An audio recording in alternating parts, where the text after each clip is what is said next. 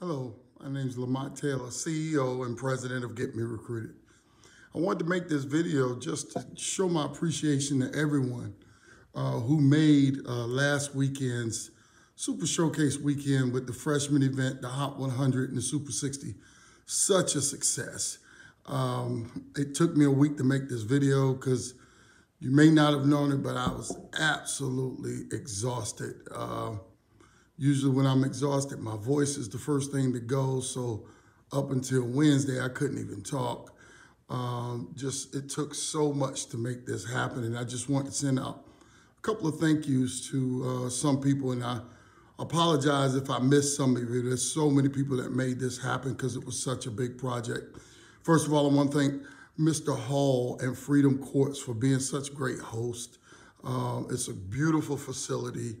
And it's going to be a spot that we use in the future and probably more people because it's just such a nice facility.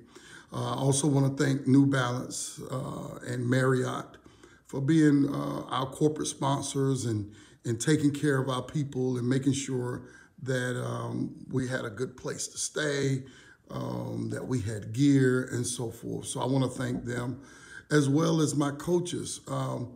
We had 56 teams over the weekend, 400 kids. That took a lot of coaches, a lot of time for them to pour into not just their kids. Many of them didn't even have kids in it themselves. So it's easy from the outside to maybe critique a coach or criticize a coach, but just take a moment to realize that they're doing that for your child. Be appreciative of that because people volunteer their time, and it really shouldn't go without notice of the time and effort they put in to teach your child. Whether they're the greatest coach or not is really irrelevant when it comes to the time and patience and the care they give to your kids. So I definitely want to give a shout out to all my coaches, and there were so many of them, as well as my trainers. Christian Gray did an excellent job of organizing the trainers and getting them into places they need to be. We had some great trainers again this year, from Steve Mims, my guy, Kate Fear, Stefan McQueen, longtime friend of mine, Tim Fields, one of my right-hand man, who's very knowledgeable. We had Chris Meadows come this time and Coach Tiffany Weathers. We really had some great trainers, and I want to thank all of them because it took a lot of trainers over 2 days to handle, this massive size, and they brought a wealth of knowledge, and they brought a lot of energy. And if you didn't get a chance to experience it, you really missed something great. 8 baskets, 8 trainers going on at the same time was something to see. I want to thank Mel and my referees. They did a great job of rotating on and off. Again, all of this was done during COVID. So a lot of people had to make a lot of adjustments. Our referees had to make adjustments to make it work as well. All the different organizations, man, we had, literally about 100 different organizations to send kids. And, I'm not going to mention organizations because I'm going to leave somebody out. There were so many great organizations that came from 28 different states. So I want to give all of them a thank you for sending their kids and supporting their kids and actually giving their kids the exposure they need and trying to help their kids, sending them in the right direction. Many coaches hold on to them and don't want nobody to see them, and that's really counterproductive to what you should be trying to do for the child. So we want to thank those that actually came. My performers, Kyle Chaotic out of Charleston, because of COVID, people had to wait outside in order to get in, and we had performers that come from Charleston to actually come help, give some entertainment to the crowd while they had to watch, and it was really great. My athletic trainer who was there, she was there both days, all day, Miranda Hammonds from Purnell Sweat. Thank you for coming and doing everything you did to keep everyone safe. The media, there was so much media there, and I know I'm going to forget some media that came, and I apologize ahead of time, but the ones I could think of is Elite Mixtapes and Bucket Reel and Stuck Up Vision and Kata Shooter, she came for the first time this time. Elite Exposure came. PDS Sports Recruiters came. And I'm missing some, but I want to thank you all for coming and providing a platform for these kids to get the exposure. Without you, we couldn't do it by ourselves. My man OG from New Jersey, Sean McRae, he came down to, and I give him so much credit for coming all the way from New Jersey so he can see, you know, what we're doing now here, and he wants to bring that type of exposure to the state of New Jersey, and he has our full support, and we're going to work with him to do so. But for them to come down and just want to see it for themselves, say a lot about him and what he wants to do for his area. Jeffrey Merrill of Athletic, eligible athlete, with his booth and filling in other roles, but giving parents the knowledge that wanted to know about high school transcripts and, you know, being eligible and so forth. That was great. The players, so many players from so many different areas, and they came to compete. And I'll tell you, you know, one thing that I pride our camps on is you're not just going to go on cruise mode. No matter how good you are, you're going to have to compete, because our camps, they come to compete. So regardless of what you've done at other camps, when you come here, they're coming to come at you. It doesn't matter whether you're unknown or you're ranked #1 in your area, your state, or what, they're coming for you. And the competition was so good. I mean, I could go on and on. I mean, they were dunking more or just as much in the middle school event as they was in the high school event, because that's just the type of talent that was there. It was amazing to see. Probably one of our biggest groups of Hot 100 kids, middle school kids there. You know, 6'6", 6'8", 6'5". It was just ridiculous. In fact, our MVP was a 6'5" forward, 8th grader that was Jaquan Womack, who did an excellent job. Our parents, I can't say enough for you and your patience with us. This was not an ordinary event for us. So we literally had a game plan that had to be scrapped and changed 7 days before this event began, is when I got the new guidelines of what we had to do to change. So we had to come up with the volunteer system in order to get you in to watch your kids. That was a tremendous task that sent all of our game plan out the door, and we had to reevaluate how everything was going to work logistical-wise. And you parents were, for the most part, gracious and patient, and you know, helping us get through it, because at one point we weren't even sure how we're going to get through it, and we really needed the cooperation and patience of the parents.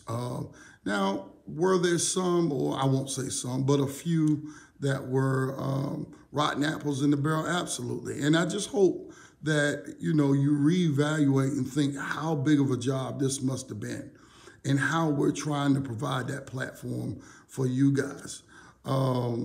It's not easy. It really isn't easy. And a lot of stress, a lot of anguish, a lot of people were tired. There's a lot of things that had to happen in order to make it successful as it was.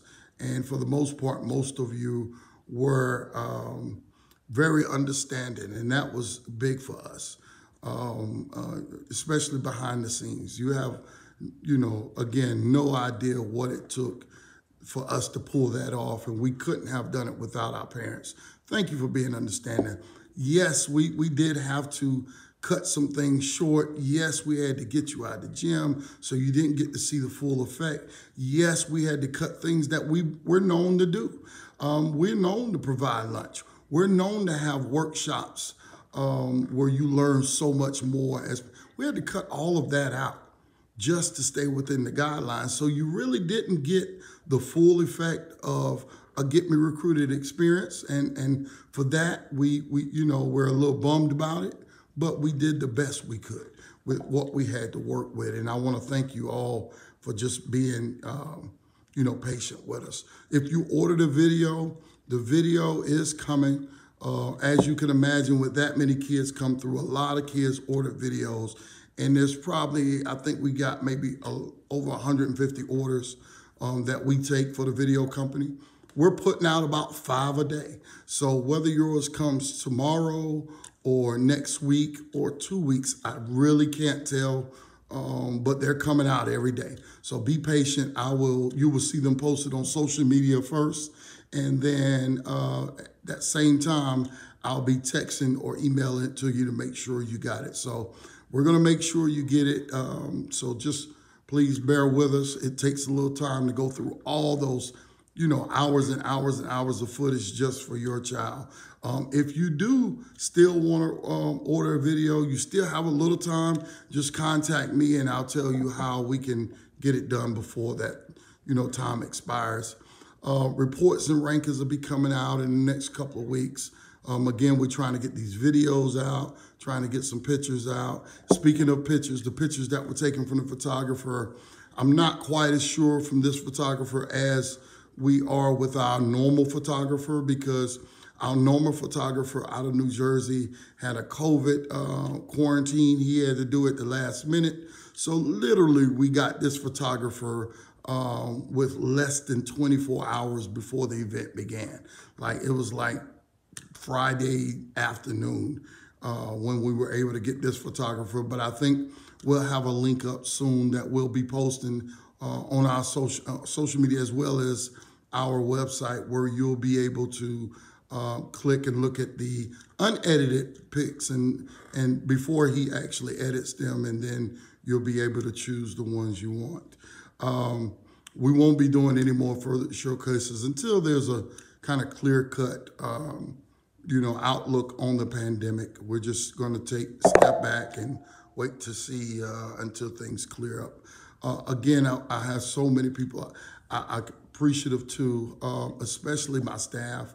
They worked so hard to make this happen. This was by far the largest, task we've ever dealt with. In fact, as we know of, no one across the country did what we did last weekend. Not only did we pull off having 3 events in the same weekend, but we did it with COVID restrictions and guidelines, which was totally insane and such a huge job. But we were able to do it. I know they were tired. They were literally exhausted because we were working, 16-hour days, 17-hour days, just to get it done. So I'm very appreciative to them for pulling it off. A week before the event, we didn't even know if we'd be able to have it, just because those restrictions were hit on us. We found a game plan, we put it together, we made it happen for you all. So I hope we did somewhat of pleasing you all for giving it a shot and pulling it off the best we could. Again, was it perfect? No.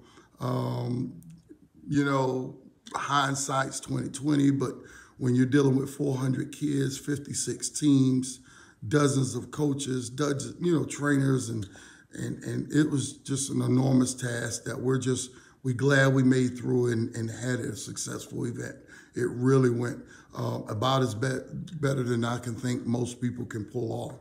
So I'm really extremely excited that we were able to get through it. No major injuries, media out the woozah everywhere. It was really great. So again, I want to thank you all for your support. We want to thank you all for attending. We hope we see you again in the future. And if there's anything we can do to help you, as always, we're only a phone call, a text, or email away. Thank you all again. I appreciate you so much. I really do. Thank you.